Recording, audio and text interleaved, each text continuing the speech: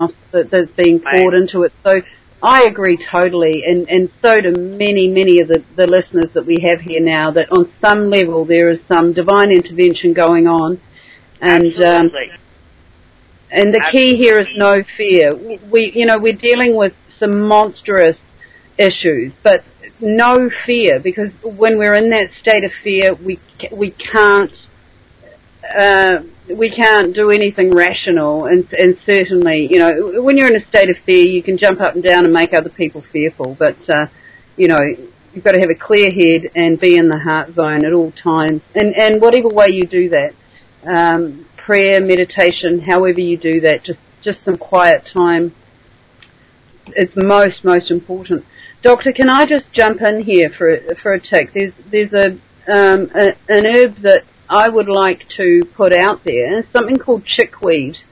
Now, chickweed is freely available, and I'd really love it if people would look into this. Our friend Yado from Australia, Whether or Nut, is adamant that this is one of the products that can help us through now, along with coriander, cilantro, etc. This will help get these metals out of our bodies. So there's another one to throw into the mix for you all to look at. That's an old medicine, chickweed. And very available.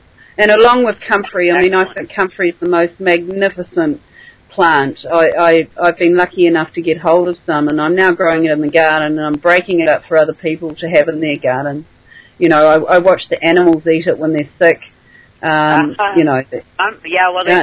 good job in this country of making it pretty much demonized, but it's a fabulous, wonderful, yes. And it's part of that herbal blend I was talking about in smoking.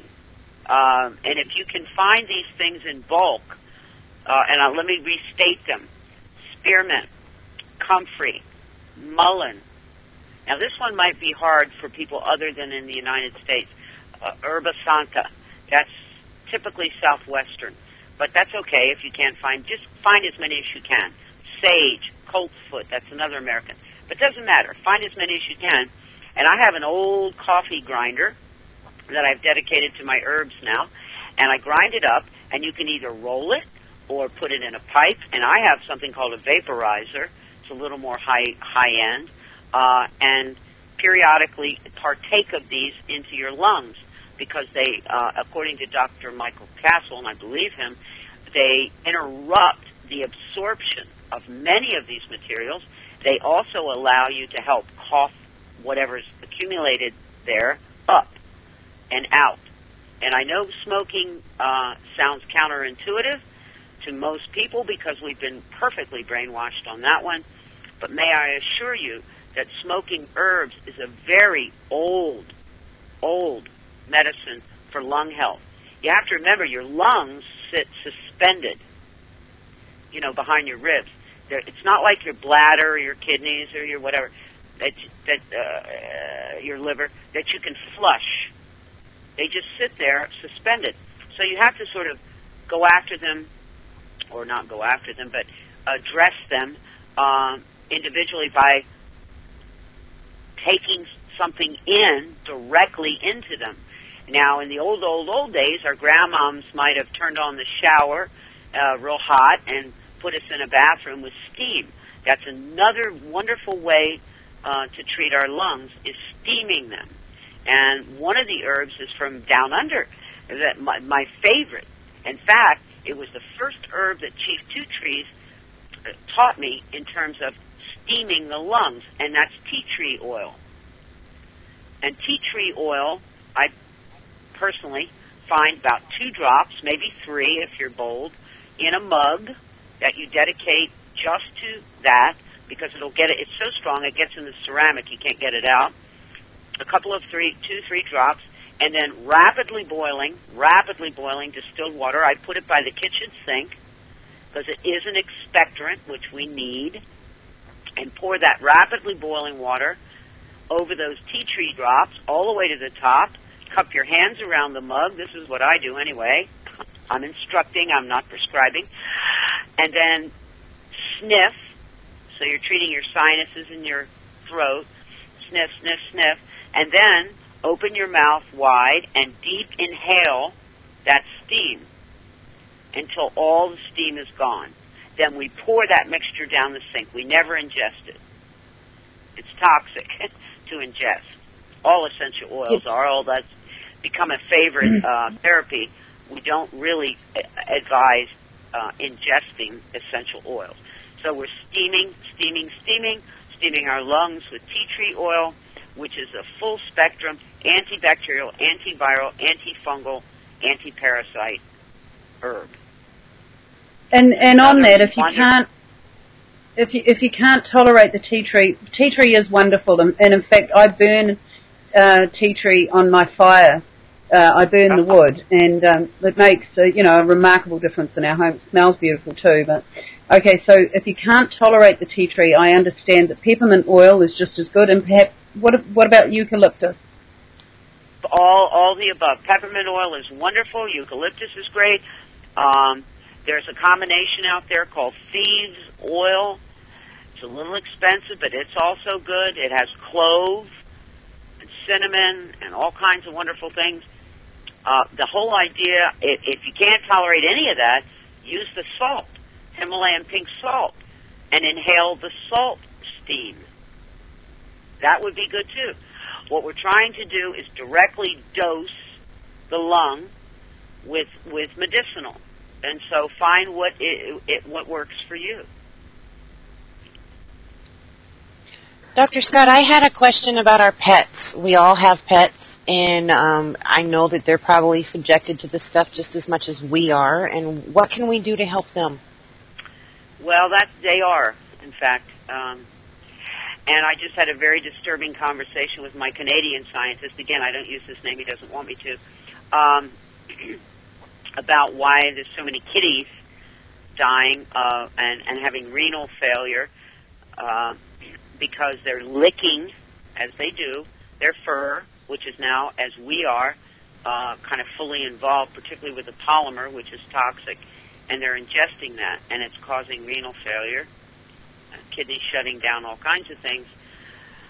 So if you have a kitty, and I do, and he or she is amenable to it, I use the Miracle 2 neutralizer. I spray it on the brush, which is a boar's head hair brush.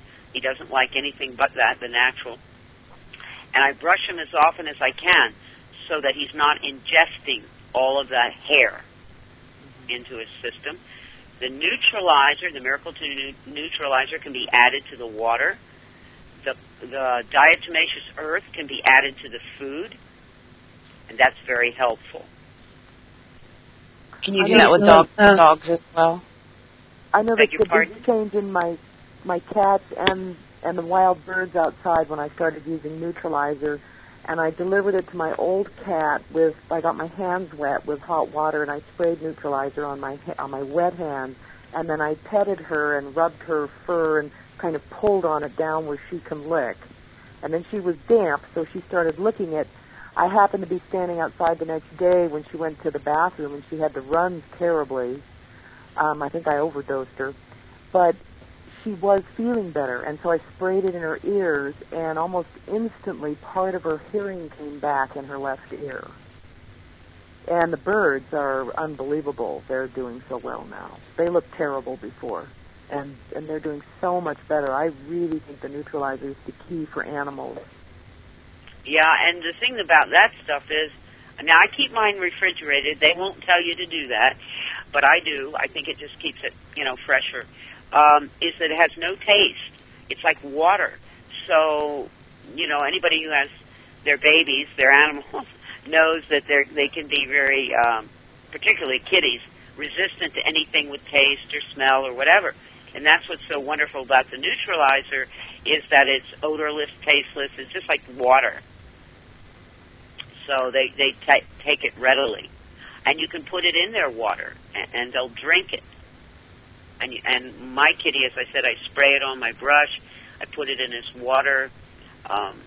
We're doing, kind of the best we can in these times. But with that said, when he sits in the window and the sunlight hits him, he looks like a fiber optic lamp.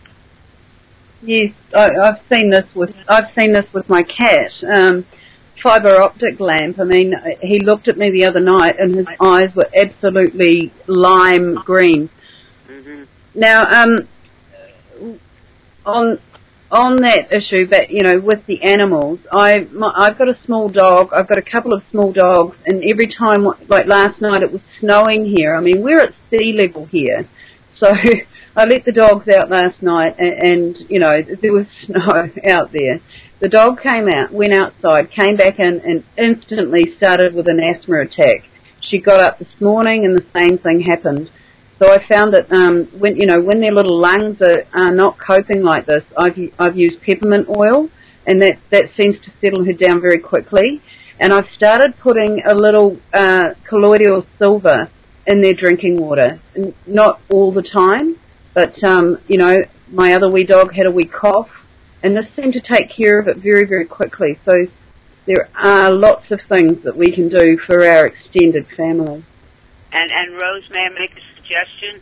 Because animals, we call them animals, how silly, are fellow beings of different sizes and shapes and forms, have a wisdom about them that we have lost. And so what I do for my kitty, I do put colloidal silver down, but I put it in a different dish. And I put it next to his water. And so he gets to choose. Rather than me dose him from my ignorance, I put the colloidal down and let him choose on what day he wants to have how much of that. Will he drink the colloidal? Excellent advice. I don't think my cats would drink the colloidal silver. You don't. Well, mine. It's interesting because my cat has a bowl and my dog has a bowl, and I've been putting the colloidal in the dog's bowl, and the cat's just started drinking out of the dog's bowl, which I've never seen before. So you're dead right. And I mean, the first time I saw my animals eating the comfrey, that's when I knew. I mean, we know that anyway. They can go out and find what they need to heal themselves. Well, that's how naturopathic medicine really got a lot of its foundation. The original naturopaths back in this country, anyway, in the 1800s, but I'm sure in the rest of the world, thousands of years, watched the animal. What did they eat when they had a problem? What did they go to? They have just a much higher, they're still much more connected than we are. And I think that's really the fate of mankind, was his disconnect from that which was precious. The air that he breathed, the food that he ate. He was not a very good guardian of that which, or has not been,